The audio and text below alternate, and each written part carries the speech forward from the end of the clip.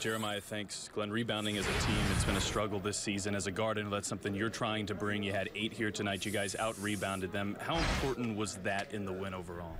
Yeah, I mean, we kind of looked at film and realized that rebounding was one thing that we could get better at. You know, and I just tried to come in there and help Miles with, man, he's battling some big guys down there. You know, so I just try to come in and help him out down there with the rebounds. And you know, once we get the rebound, we just look to push and go.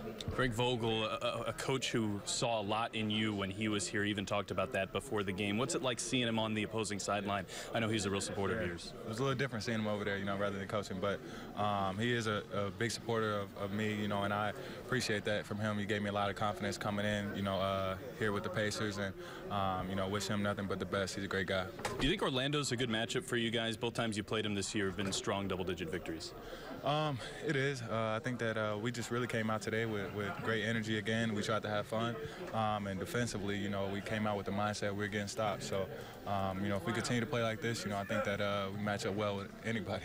Detroit was up late tonight, but in general, that's a team who's struggled. You guys beat them in that recent stretch that they've had. How do you keep them down in a couple of days?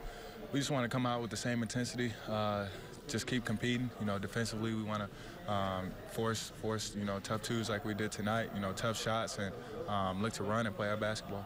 That's Glenn Robinson III. Let's go back to the Fox Loft with Jeremiah Johnson.